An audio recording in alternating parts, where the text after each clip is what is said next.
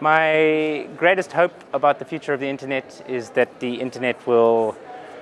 remain an open platform, and our primary means of accessing the internet will not be through apps or walled gardens where corporations are deciding what we're going to see and what we're not going to see. My other fear is that internet control is extended, and this will happen at a national basis rather than at an international level, because that's too hard to orchestrate. So my fear is, we don't address the online harms that we're talking about, and there's a pushback, and the online harms are used as an excuse to crack down on the internet. And the proliferation of internet shutdowns in Africa has been huge in the past 2-3 years, and it happens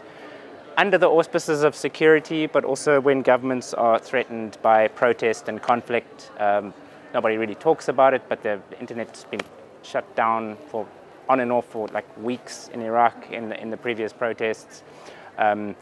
governments use ridiculous excuses for internet shutdowns, like people studying for school exams, for example.